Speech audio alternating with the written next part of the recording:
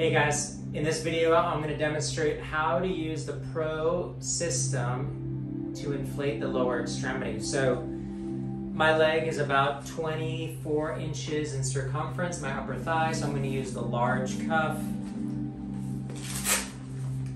I can either put it through the D-ring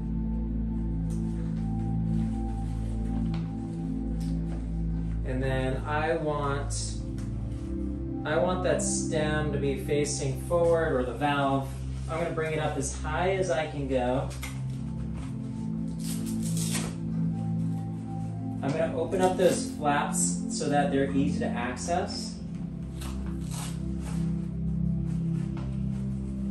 I'm going to bring this up as high as I can get it.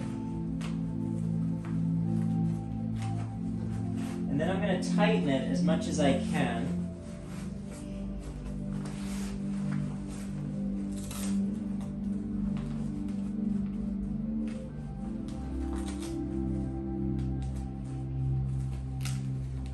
And so you can see that those little wings are on the outside, and that'll prevent the cuffs at high pressures from scissoring.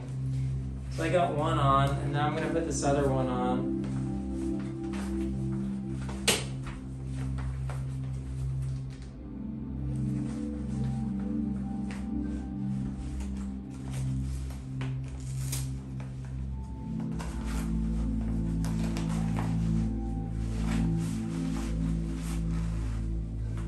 And I'm going to cinch it as tight as I can go. And I've got the little wings, and I close the little wing on that side. And then I'm going to close the little wing on the other side. So I've got these up as high as possible. Now I have two Pro units, so it would be considered the Pro Elite system. So I'm going to use both at the same time to save time. I'm going to plug one in. I'm going to plug the other in. I'm going to have even pressure through both feet. If I put more weight on one side, I'm going to get more contraction of the leg. I'll probably get a higher limb occlusion pressure necessary. So I want to be even pressure through both feet. So I'm going to try to turn these so you can see. So I'm going to start exercise. Then I'm going to go to leg. So I'm going to scroll down to leg. Then I'm going to go personal pressure. Okay, and right now I have it at 30%. In the lower extremity, we do anywhere between 60 and 80% limb occlusion pressure. So I'm going to bump that up.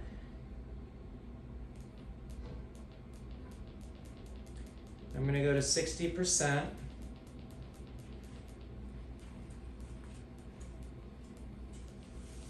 Oops, I went a little too far on that right one. Okay, so I'm at 60%. I'm going to hit enter. And now I'm going to stay still. And these are going to calculate now my arterial occlusion pressure or limb occlusion pressure, same terminology. And it's going to then deflate all the way and then reinflate back to 60% of my LOP. I'm going to look and see what those pressure numbers are and record those in my chart.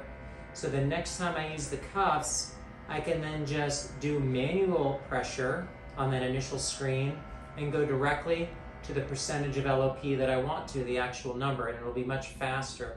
So we do find the LOP on your clients or your patients initially. It'll take a couple minutes, especially if you have two cuffs, it'll be a little faster, or two pumps. And then record that, and then you only really need to find the pressure again if you're changing the body position. So this is going to be the most pressure being in an upright position because my muscles are contracting to keep me upright. If I was to go into a seated position, and do seated exercise, I would want the pressures for seated. And if I was going into a lying position, I would want the pressures in lying. So this usually just takes a minute or so. It's calculating. I'm trying to stay as still as I can and still speak with you. And then it's going to deflate. And you're seeing this one on my right side's already found it. It's deflating all the way down. And then it's going to reinflate back to that 60% LOP. And we'll do the same thing on the left side. Now I had a torn ACL on my right leg, so I would expect my LOP to be a little bit lower on my right side because I don't have quite the circumferential measurement that I do on my left. It's pretty close, but not exact. We're almost there. Okay, so pretty close in timing on both sides.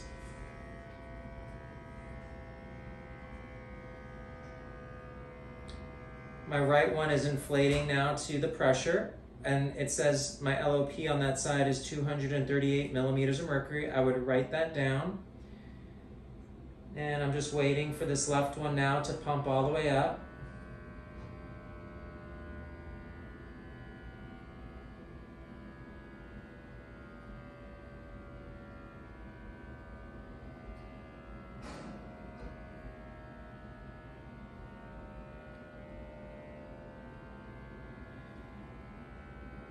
Now I have a choice when these are finished to do auto regulation. I could either scroll down and keep the pumps connected and do auto regulation, or I can just stay just like this and disconnect. So if I disconnect, I can now go into my exercise. If I want to stay and have this auto regulate, I would keep them connected, scroll to auto regulate, and now those pressures, I can keep them going in and out. So the pumps are now auto regulating the pressure. So as I go down, that limb occlusion pressure is going to go up, and it's auto regulating the pressures, which makes it a little bit more comfortable. If I disconnect, the pressure stays the same no matter if I'm contracted or relaxed with the muscle, and so you'll get more tension when the muscles are fully contracted. I would recommend doing auto-regulation, especially the first few sessions with somebody. It's much more comfortable. And as people get used to the pressures, then you can start disconnecting, or of course, if you're going into the pool or you're on a bike or you're on a treadmill and these are getting in the way, then you just want to disconnect. So hopefully that helps you get started doing lower extremity BFR with the Gen 2 Pro cuffs.